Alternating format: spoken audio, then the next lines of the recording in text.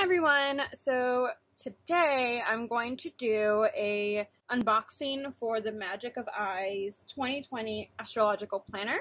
I only have this one and I showed it in a recent video, this 6-month planner, but now I have the whole year planner and I'm going to show you the size of that right now. So this is the whole year planner. You can see it better probably this way right now.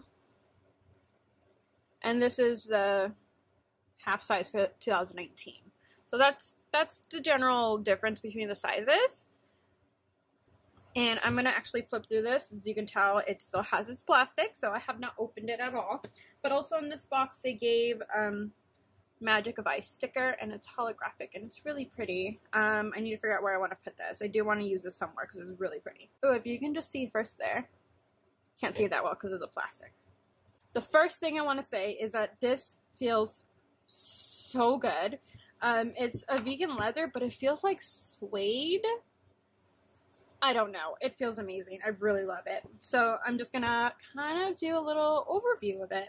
So this astrological planner has the moon phases, optimal time life guide, menstrual moon tracker, monthly moons and intentions, astro reference guide, and weekly planner.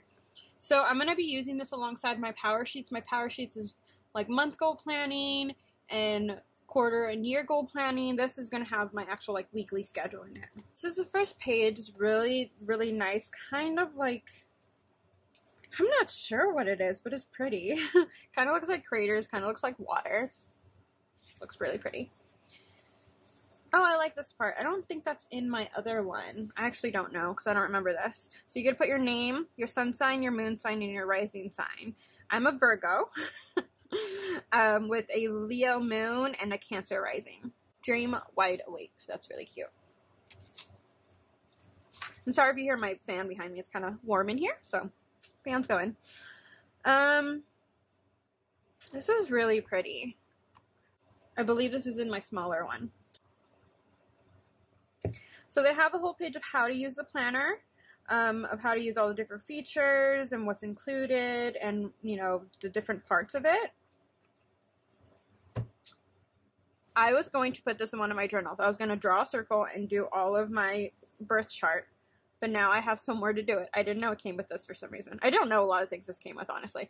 So now I got to do it here so that I save space in my journal. And yeah, let's just kind of go through it a little bit. So it has the elements, the fire days versus air versus water days. It tells you how it kind of goes through. The signs. So it kind of goes more into, I'm going to have to basically study this too because there's a lot of information. But, oh, I really like this. In the little book it has it.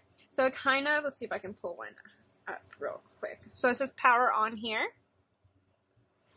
And power on, you just go here and energy and passion, charge force with movement, warrior your life, get things done, good for the body and movement, check your ego, and independence. Can be challenging for anger management, butting heads, intensity, impatience, and fiery frustration. So they have certain days that have these little cues. They have goals, stroke of genius, love it up, you know, all these things and what they correspond to. I've been kind of doing that in my little one, but not as much. Kind of really want to kind of harness that a little more. Yeah, just kind of going with the flow of each day. This planner does come with 2 versions. It has the northern hemisphere and the southern hemisphere. And for the northern, it's PST, and for the southern, it's ASET. But all the times in this planner are PST, which works for me perfectly because I'm in Los Angeles. I am in the PST time zone, so it helps me a lot. It has general dates, so it has the typical US and Canadian holidays, I'm guessing, but it also has a spring equinox, fall equinox, winter solstice, summer solstice. It has all of those dates that I kind of want to be mindful of this year as well. And, you know, all the rest of the normal holidays. This gives you a 2020 and 2021 calendar. And they give you an entire reference guide for all of the astrological signs. And it has them all with their houses and the planets and the nodes. So I constantly am looking this up, so I'm glad I have it in a bigger one now because the little one's kind of small. Has the aspects and the elements and the modes, and then other symbols like retrograde It's funny because right now we're in a Mercury retrograde, and I know some people are feeling it. I'm honestly not feeling it that much, but probably because what I'm doing this time around. But every planet goes into a retrograde. It's not just Mercury. It's just Mercury is the one that tends to affect a lot of people, or they feel like it does. Every planet goes into a retrograde. Just not as often. I think Mercury is the one that goes most often.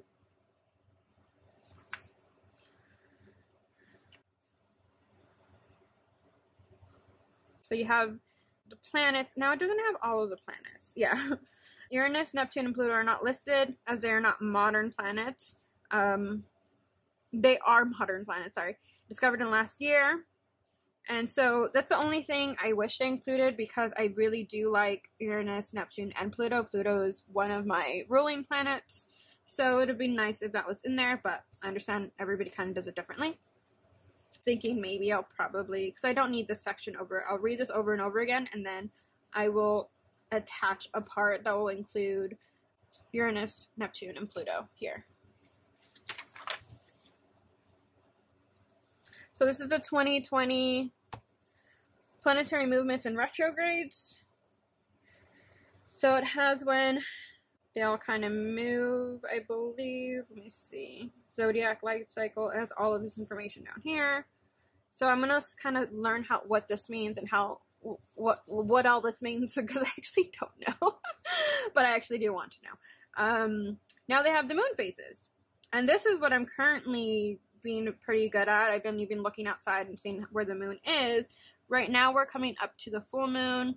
I've noticed some track it with this being the empty one being the full moon, and then the dark one being the new moon, but this one is actually the opposite, so I just have to rearrange my brain a little bit because some of the ones I was looking at is the opposite. So menstrual cycles in the moon. This is the other thing I kind of wanted to track along with the moon cycle, because typically a lot of women will sync either one way or the other, either on the full moon or on the new moon to start their cycle. And I've been wanting to track that as well, so I'm glad it gives all of this stuff here, and it even has the phases of the menstrual cycle. So for example, day 1 through 7 is reflective, day 7 through 14 is dynamic, and that around there it hits the full moon if your cycle is going from the new moon to, that way.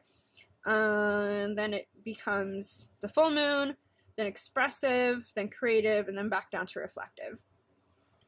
And I kind of want to plan my months like that, so I'm harnessing the energy that I need to harness, instead of trying to push myself through something that I should slow a little down, if that makes sense.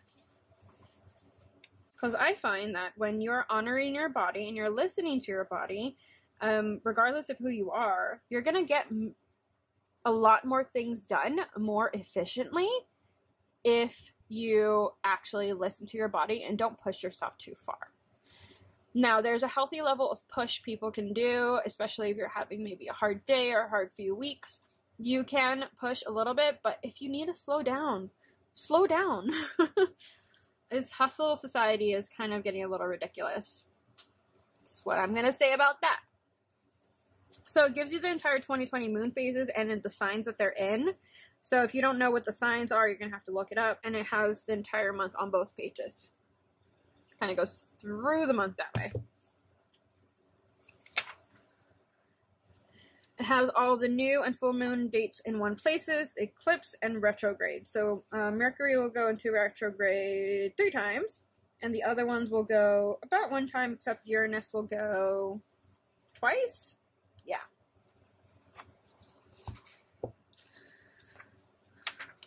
This is going to be interesting for me because I want to find a balance that I'm going to be using this and my power sheets very, very closely together. So while I'm doing my 2020 power sheets, I'm also going to have this. That's why I've been holding off working on them, because I wanted this as well. So, what are the 5 most important intentions for this year? I don't think there's a question like that in the power sheets. I can't remember right now. But I want to make sure they are pretty mirrored to each other. So I'm going to be going through this and my power sheets maybe today or tomorrow and seeing what line up and what's extra between them.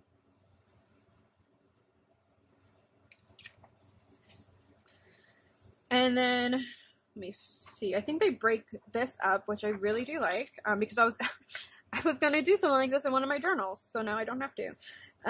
They break up their 8 areas of life with spiritual, mental, work, love, money, social, physical, and inspiration. And then you have full pages for this afterwards to write everything down. So you get about a 2-page spread for each of those areas and what you would like and actionable steps.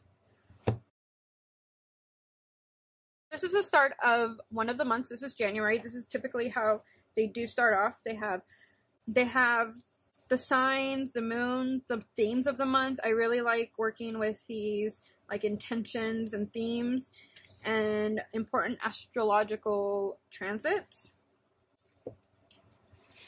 And then they have a month calendar, which I am not sure if I'm going to be using this month calendar too much. I might, but because it has so much stuff going on in the boxes, there's not much space to write, at least for me, because I have really bad writing.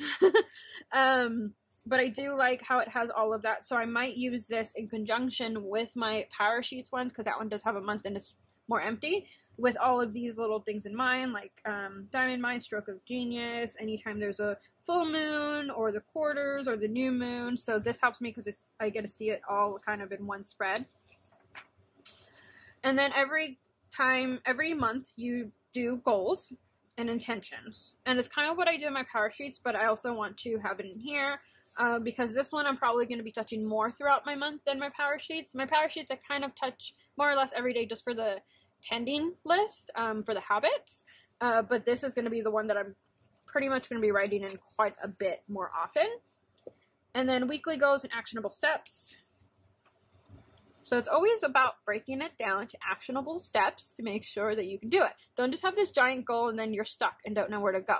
If you need help with goal planning, let me know. I really like helping people figure out their goals and how their steps would look like and help them break it down to a way that it makes sense to you. So this is the weekly spread. It goes from Monday to Sunday at the bottom, and it still has all of the symbols on the side of it, so you don't have to keep flipping back and forth if you don't want to, which I do like, because I hate flipping a million times. Like, what was it? It's horrible. You can set a weekly intention, which I do plan to set. And then let me go through.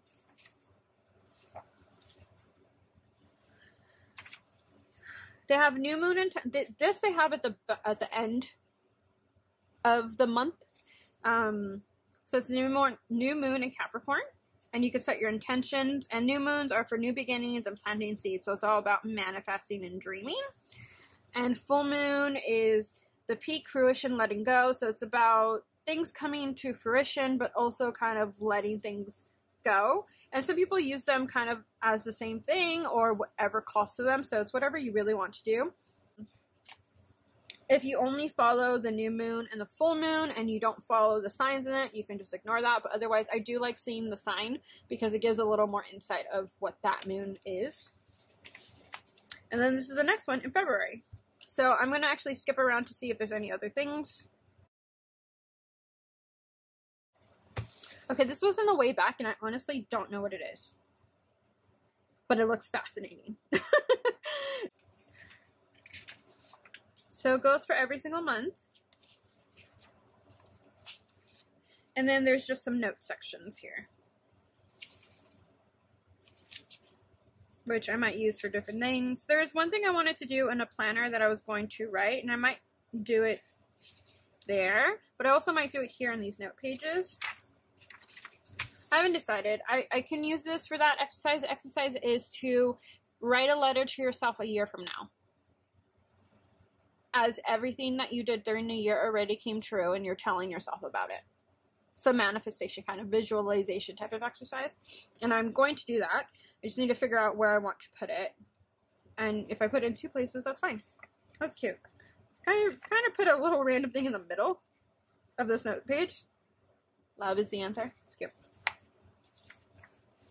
Others can guide the way, but only you hold the key to your own unique magic. And that is so true. You can always have somebody help you, guide you, but only you really know the truth for your life.